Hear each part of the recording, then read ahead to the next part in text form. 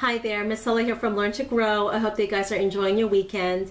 Today I want to talk to you guys about vermicomposting or worm composting. And what this is using worms, preferably red wigglers, to recycle food scraps, and they turn it into this nutrient-rich vermicompost, worm poop, or worm castings. So a lot of the nurseries use this as a soil amendment just because it's nutrient rich and they provide the plants all the nutrients they need. That's why they have such healthy plants and seedlings that they sell. So we're also going to talk about how to make your own worm bin at home. It's very inexpensive, very easy, and it's kind of a neat project for the whole family to do. Now, before we get into the worm bin, I'm going to talk to you guys about the essential things that worms need in order for them to thrive and how to keep them happy in their new home. So the essential things that worms need in order for them to thrive and be happy, besides the food scraps we're going to give them, we want to make sure they have moisture in their worm bin, air, darkness because their skin is photosensitive, and also warmth. But you don't want to get too hot or too cold. These worms thrive best between 55 to 77 degrees Fahrenheit. So I think the perfect place in my home to keep them is usually the basement. The basement's usually around 65 degrees. So if you're in a warmer climate, you can keep them outside all year. But you know, we get freezing temperatures here during the winter, so I'd rather keep them inside. So anyways, and you don't want to get too hot as well.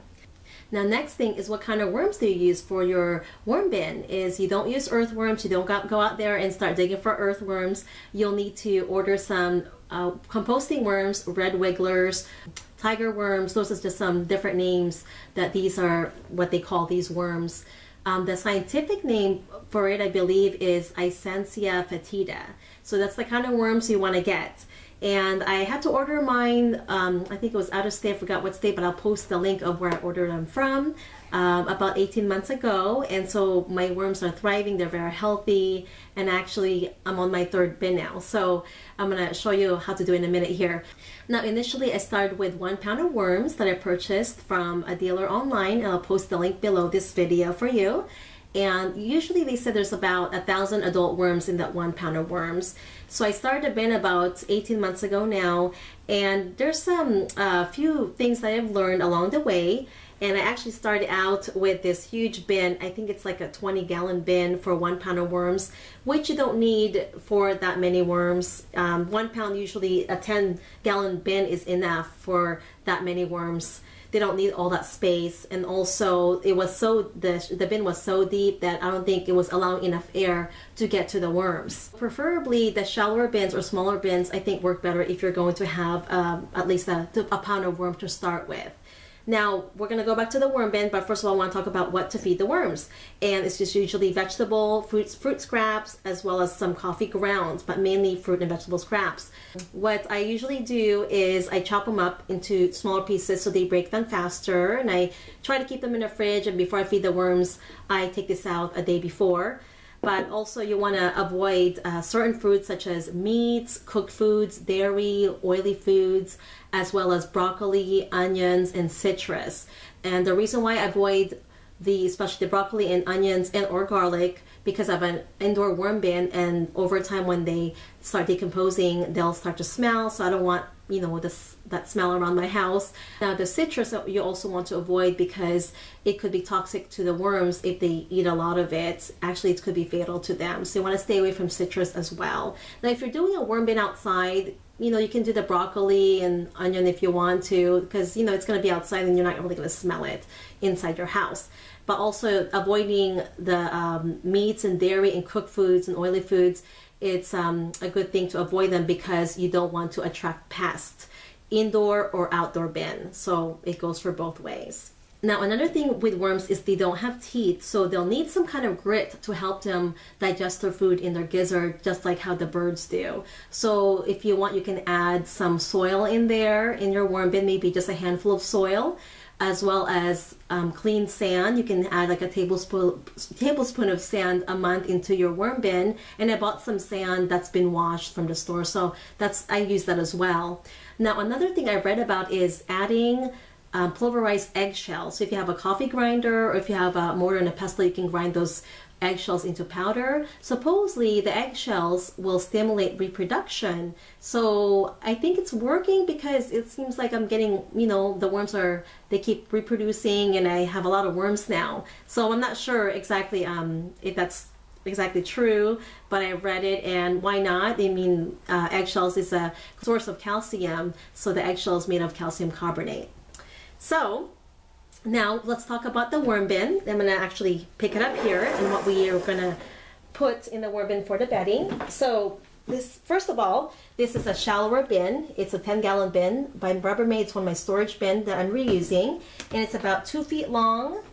Looks like about 18 inches wide and about 10 inches tall. So the shallower bin, I think the better. That way the air can get in there better for the worms, as well as the worms, they usually bury themselves within the first 6 inches of soil. They don't, these worms, the wrigglers, they don't bury deeper than that. So this is actually a perfect size for 1 pound of worms. Now also, you want to drill holes onto your lid. And this is my lid here. I use about between, let's see, this one looks smaller than my other bin, but I really like the 1/4 inch bit holes better because they allow more air to get in. This is a little small. I think this is 5/32 bit, which is just a little bigger than 1/8. So, but preferably, I'll show you the other lid here.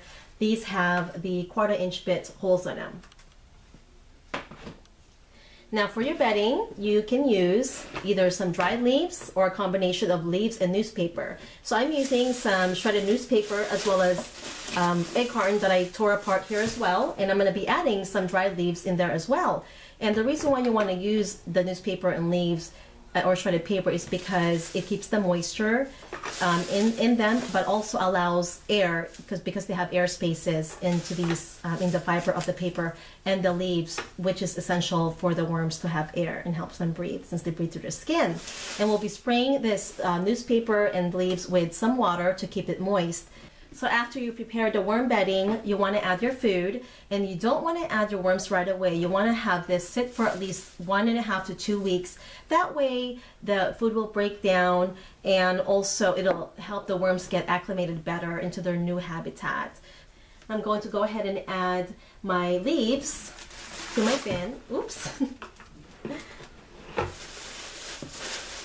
Just kind of mix them up all in there. So actually I have to take some of the bedding out because I haven't added my food yet in there. So I've got my bedding, I've got the newspaper, egg cartons, and some dried leaves in my bin.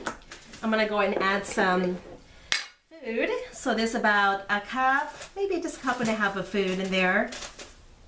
And you know what, one thing is I like to do with the worm bins is I like to add food only on one side of the bin. So I'm gonna move this over here, just because I usually use one side of the bin as their feeding area, and also it makes harvesting the castings much easier because they tend to stay on one side where they feed, and on the other side they'll poop, and so I'll be able to harvest the casting while they're staying on one side where they usually feed. And I'm going to go and add some more newspaper and dried leaves on top of that, and the reason why you're burying the food with newspaper and leaves is because it also keeps the flies out of your bin, so you want it to cover, and the worms like to burrow and go in there while they eat their food. And so now we're going to spray some water. Oh, this is done. Give it a little moisture. As the food breaks down, it'll also release moisture, which will keep the newspaper and leaves moist as well. Now my worm bin here is more of a dry worm bin, so I don't drill the holes in the bottom, just because what I usually do is if it looks like it's too moist in there, it's too wet, I just add more newspaper since they eat up the newspaper eventually. So this bin is pretty easy to do since it's only one bin and you don't have to worry about anything wet dripping from the bottom of the bin. Now another thing I do is I don't keep this closed all the way.